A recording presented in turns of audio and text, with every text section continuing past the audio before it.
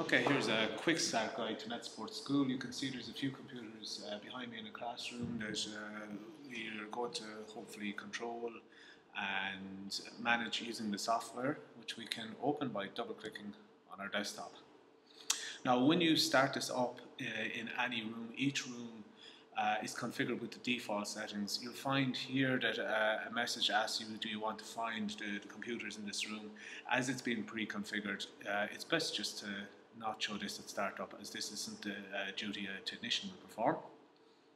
And click start. So you find if you go into another room, this is room 8, you may have to perform that duty on the first time you run the program in that room. I'm going to choose to connect to computer room 8. If you want to, you can every time you start a lesson you can provide details, but I like just to launch my lesson, get in there and start my demonstration, so I'm going to choose not to show that dialog at startup ever again. I just wanted to default connect to the room and get going with the lesson. I'll just click OK here, and the message will tell you that you can call up this screen again by going into the configuration settings, which is fine for me. Now it's going to find the computers that are switched on in the room.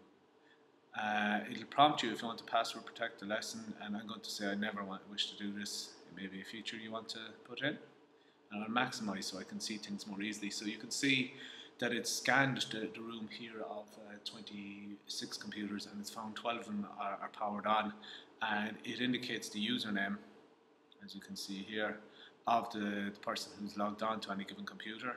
And if a username doesn't appear, it means the computer isn't logged on to a user, but it is powered on. Now that's easier to see when you, on the left hand side here, click on the button to go to the thumbnail view.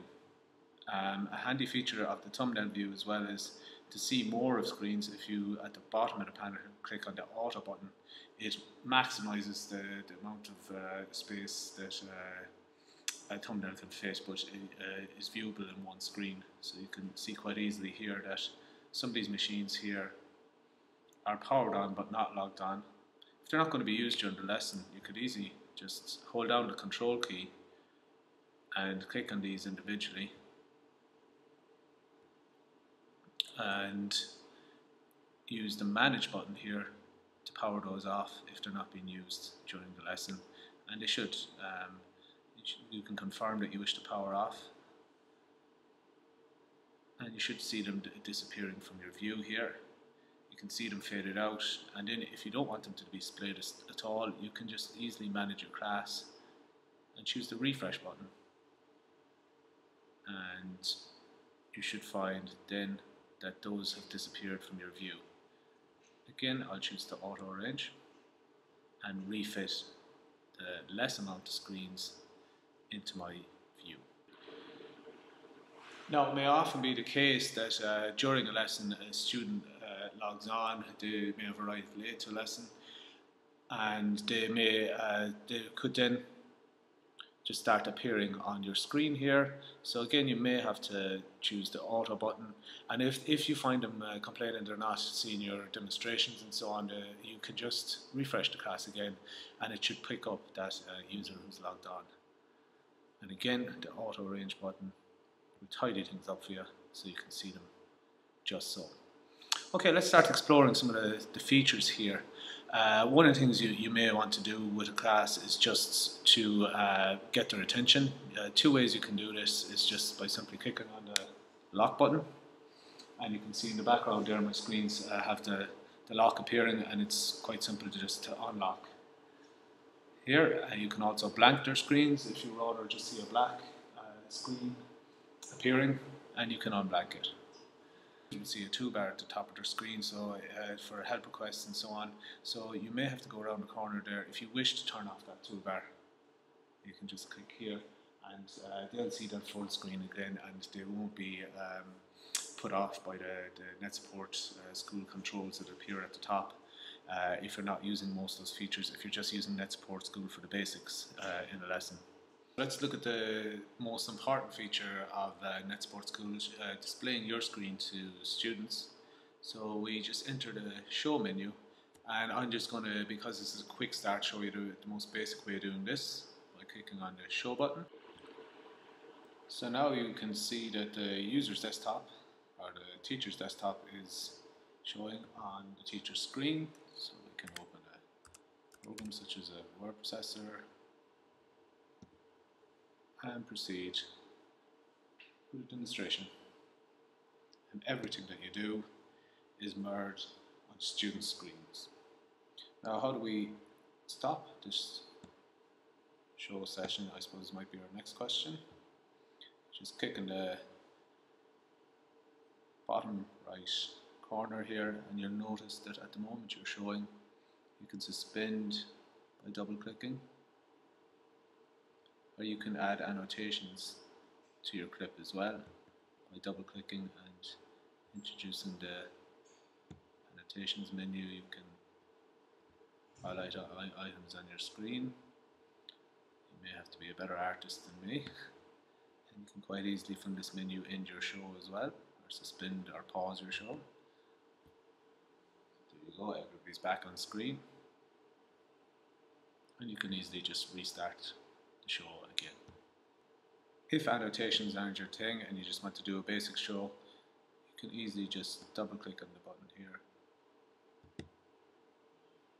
and end or resume the show if required. There we go, we're back off again. Okay, the last and most basic thing that I'm going to show in this quick start is to manage web settings. You can set your web access permissions. You can just click here and you can restrict all websites quite easily. Notice when browsing is attempted by a student, a message will indicate that the browsing has been blocked on their screen. If you have browsing unrestricted on your screen, you can click on the internet button on the left hand side and you can mouse over a student and see what websites they're browsing. I always find when I'm doing this kind of monitoring activity on websites and applications and so on, that if I change to the detailed view, it's easier to scan through things. You can see who's on the web and who isn't on the web. There's two ways you can approach blocking or filtering of websites. One is to block most websites but only allow one or two, and I'll show you how to do that. So you can create an approved website list. So for example, you may just want to approve only the LCFE homepage.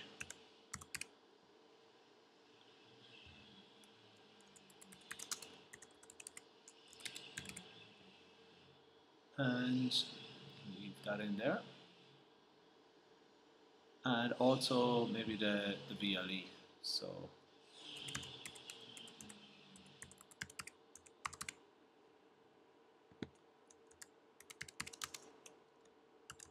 you can put a description in there.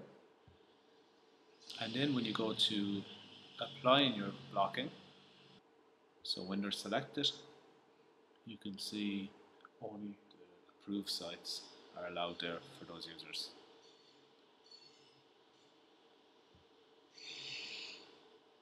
Again, I'll just unrestrict this. The other way you can approach it is to restrict certain websites. So for example, the most common ones would be to allow everything except Facebook.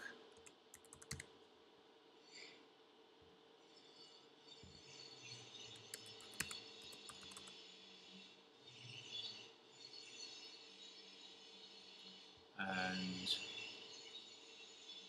I'll also add YouTube.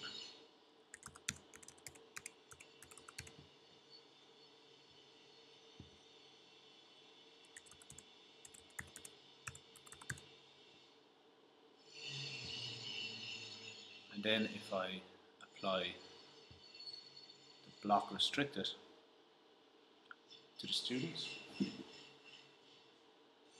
Facebook applies a block.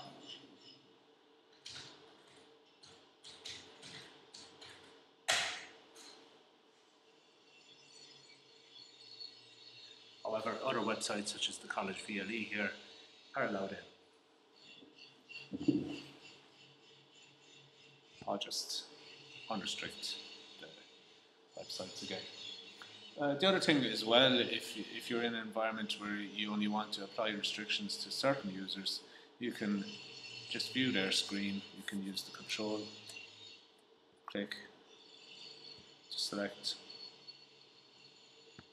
just a few